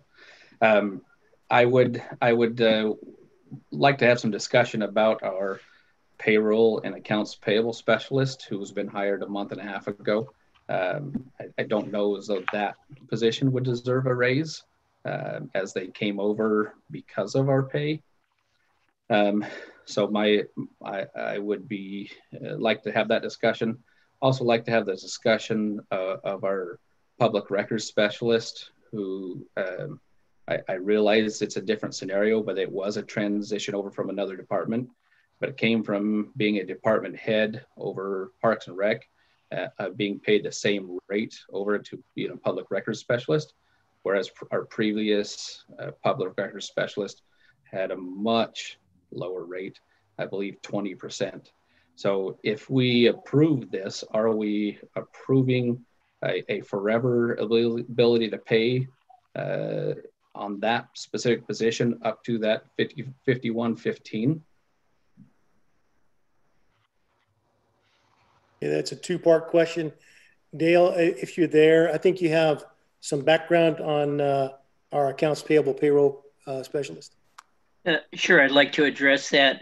So on the offer letter that I provided to Angela, our payroll accounts payable person, I gave her the top of the offered wage schedule that we had advertised, which was $4,068. And typically we pay a lesser amount until they pass a probationary.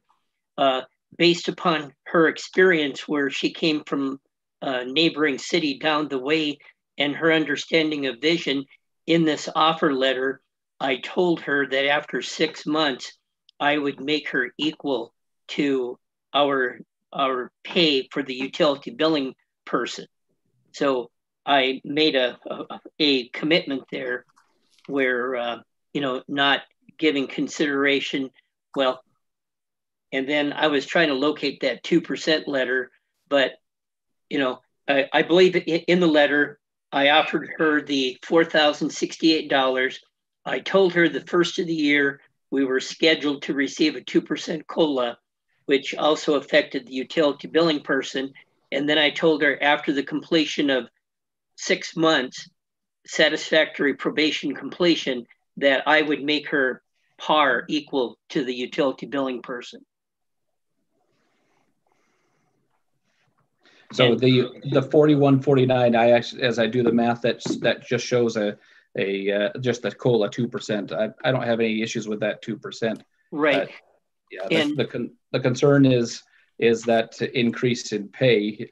Was there discussion prior that allowed us to offer that since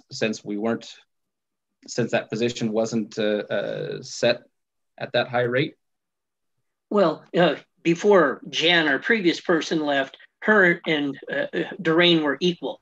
They were paid the same for those two positions. So when Angela came in, I offered her I'll say a low ball amount just to start out. And then after 6 months, I would make her equal. So it would be back to that original situation. Okay. Yeah, that makes sense to me. I don't, in that case, I don't have any concerns with that. So I would. So as currently proposed, anyhow, yeah, I'll just leave it at that. Yeah, no, that makes sense to me. I get that part. So my recommendation then, of course, would be the same as Jackie's. I do not, although I would also remove the attorney full-time position there. I would not include that in the approved salaries. So then my last part of my question, though, is, of course, the public records specialist. And has that person been paid at the previous rate in the new position?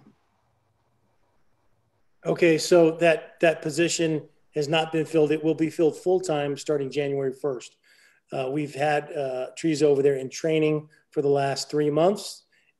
So she has been pulling the current pay that she receives as the Parks and Recreation Coordinator. So on 1 January, she is out of training and she'll be in a full-time capacity there and not providing any support at Parks and Recreation. What's the difference? Well, there's a couple of important reasons why her pay is following her to that new position. One is she's got a master's degree in HR as well as in legal compliance. She's got studies in legal compliance, which give her a leg up on her predecessor and make her far more qualified and far more capable of doing this job to a higher performance level. Secondly, I know you talked about comparables. I didn't list off, I don't have a set number of cities or set equal population, equal budget type cities that I go off of. I had 60 different cities that I bounced the payroll expectations of a public record specialist off of, ranging anywhere from size from Seattle to Ephrata and Selah. And the average payroll for that individual type job is about $5,700. And that's across the state, both east and west side. Her current payroll per month is $5,100. If you want specific cities off of this list that I went off of, and many of these cities have, like the large cities, have they're 5 deep, 10 deep, even in their public records access departments. But that's because they have a higher population. we're one deep. I keep going back to that same issue like I did with our city attorney. That being one deep in a public record specialist job, we need to have somebody who's really sharp and on the ball. We don't have 4 or 5 people like they have in Spokane. In Spokane, actually, they have 11. Their average pay ranges from $3,500 to $5,500. In Ephrata, they're at their average pay ranges from $4,700 to $5,150. So and you got Kennewick, they have upwards of 10 people in this type of work, and their upper pay range is $5,300. Cle pay range is $5,364, the top end. West Richland, $5,400, but as well as the city of Richland, they have 8 people in this position, and their top of their pay range is $5,493, about $5,500. The going rate for one of these individuals that's highly qualified, like Ms. Morales is somewhere between $3,700 and on our side of the mountains, and about $6,000 per month. So we feel very comfortable, the mayor and I, presenting this as an ongoing pay for a highly qualified public record specialist. And if you haven't been paying attention, she's a very busy lady, and she's earning her pay every day. I think Ms. Morales is a great asset to the city, and a great asset to the community, and that is not in question for me. The question is the increase in that specific position. I don't see that as being I don't see that as being a position that requires a master's degree, and I get it. Getting a master's degree does require a significant amount of effort, but I don't see that as a position as being payable to that point. When you justify stuff pay by using Seattle and Spokane and Richland, I mean those are horrible comparisons. I'm sorry. I'm not okay with those comparisons. You can, if you want to average things out, you can drown in an average of ½ inch of water if you use the Pacific Ocean as part of your comparable. So I don't think using statewide comparables is appropriate for the city of Selah. I would prefer to have a lower comparable, more realistic comparable to the city of Selah. So if your justification to us is Seattle pays this and Richland pays that and Spokane pays that, that's not justification enough for me to move forward on something like that. And her master's degree is in human resources, not in public records. Ironically, we've had discussions about human resources. What a better person to fill that. I think that should be on the table in discussion as well, but I don't see this as a position where you would pay for a master's degree. I get it. I get that staff won't be happy about it, but I'm not okay with it. And if staff has been promised one thing and they don't get it, then that's not the fault of the council. And so as the city administrator, your responsibility would be to advise the staff that this is probably the best decision moving forward. If the city staff comes back and hears from their city administrator that the council didn't want it, so that you didn't get it, then I don't believe you're doing your job appropriately. Well, thank you for your advice on leadership. You're welcome. Once again, you're dismissing the fact that this job is one deep. In Seattle, they have dozens of people doing this job. But we also have 8,000 people. Yeah, in Spokane, they also have dozens, if not, well, in Seattle, it's not just dozens, it's 164 to be precise. We're not Seattle though. But my point is, they're deep, they have lots of people doing it, and we have one. So you got to make sure that you're paying that person what they're worth.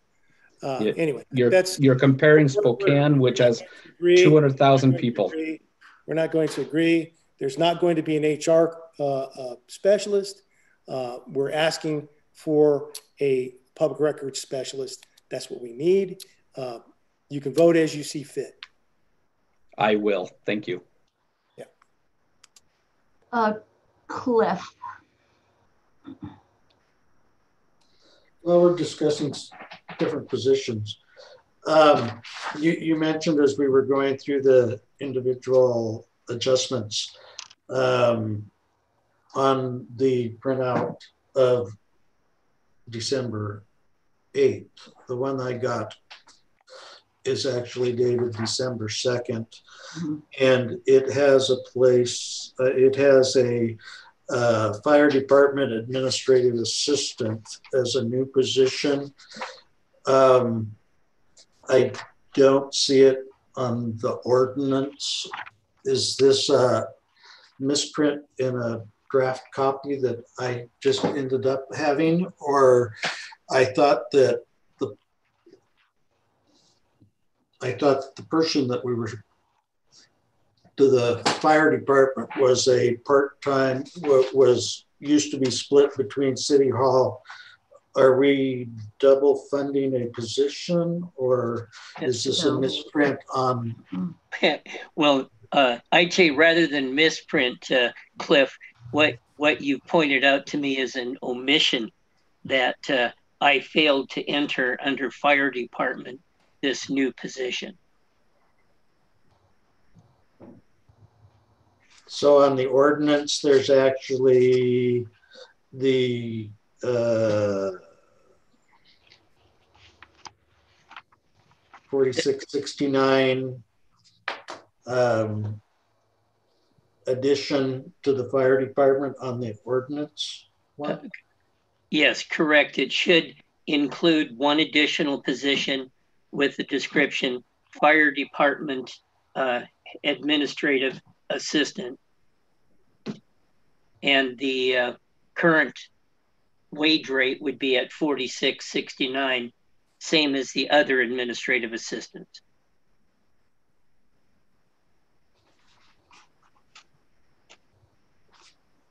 And I do thank you for noting that.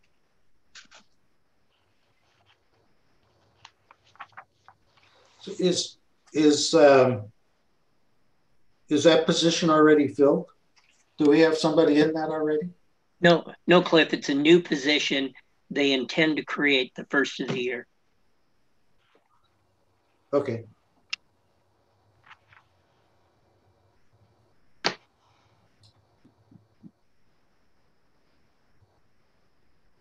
Jackie? Dale, can you clarify that new position? Isn't that absorbing a 60% position, going to a 100% position? Well, bringing somebody over from City Hall over to the fire department full time, but they were a part-timer? And yes, that's factual, that they were a part-timer. Thank you. Hey, Jackie, as clarification, I think that was an hourly rate previously. That's under that part-time section. That will be moved to the fire. Well, and in fact, though, we are going to replace that position here at City Hall and still maintain an hourly position here, working half-time.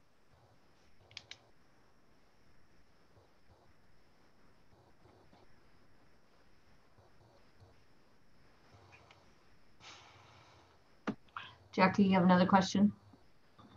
Is that the office assistant hourly wage 1813, Dale? Yes, that's correct, Jackie. Okay, thank you. Council, any more discussion on this? Madam Mayor, I'd like to move to accept the ordinance as presented with the following changes: to drop the position adjustments for the department heads, to reduce the position adjustments for the other posts by 1/2.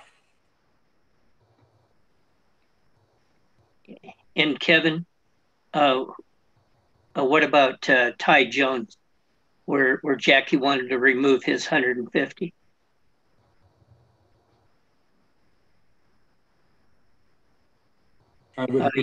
He is the Public Works Utility Supervisor. I would leave that.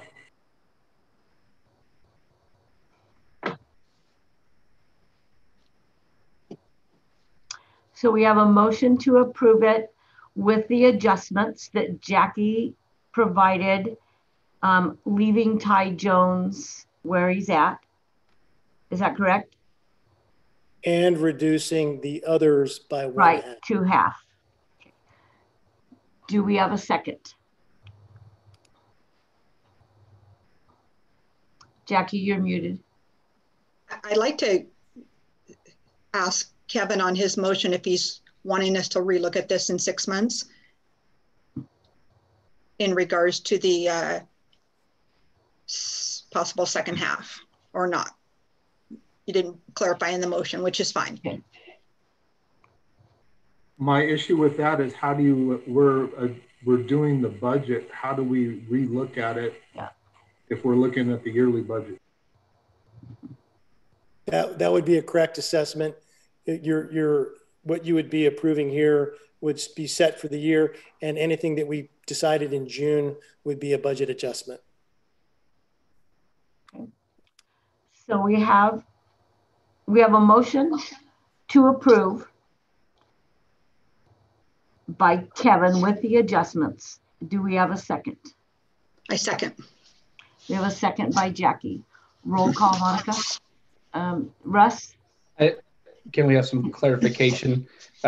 Are we including the adjustment made by Mr. Novobelski with the fire administrative assistant?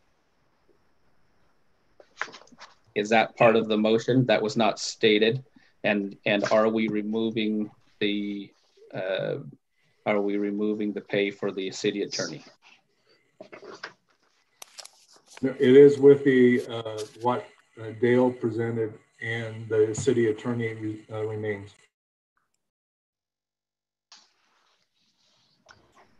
Okay, is everybody clear on that now?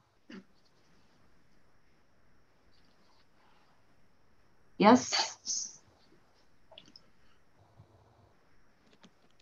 Roger? State the motion again, please. Do we accept the ordinance as presented with the following changes? That the position adjustments for the department heads be dropped. That the other position adjustments be cut in half to 150. And with the change that Dale noted for the fire district.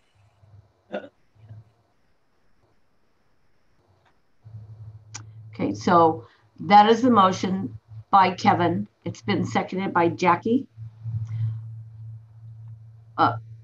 Cliff? Clarification on the Public Works Utility Supervisor. Are we doing what? With Ty Jones? Yeah, with Ty.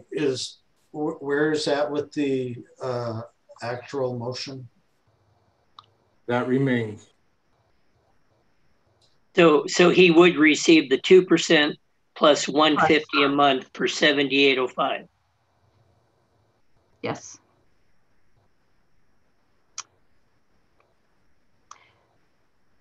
Okay, we have a motion to approve with the adjustments by Kevin, a second by Jackie. Roll call, Monica. Councilman Wickenhagen? Yes. Councilwoman Matson? Yes. Councilwoman Vargas? No. Councilman Peterson? Yes. Councilman Bell? Yes. Councilman Costello? No. Councilman Carlson? Nope. Motion passes 4-3. Thank you. Okay, Mr. Novobelski. Well, what we have now is an ordinance which needs some dollar amounts revised based upon the changes. So I do have a worksheet where I can make these changes for these department heads and these administrative assistants. And then I can disclose to you what those financial changes are going to be. But of course, that is going to take me, I'll say, less than 5 minutes. Okay. So I don't know if you want to recess. Madam Mayor, I request a recess for 10 minutes so Mr. Novobelski can do his work. Okay. Thank you. So we are now going to go into a recess for 10 minutes. We will be back at 7:44.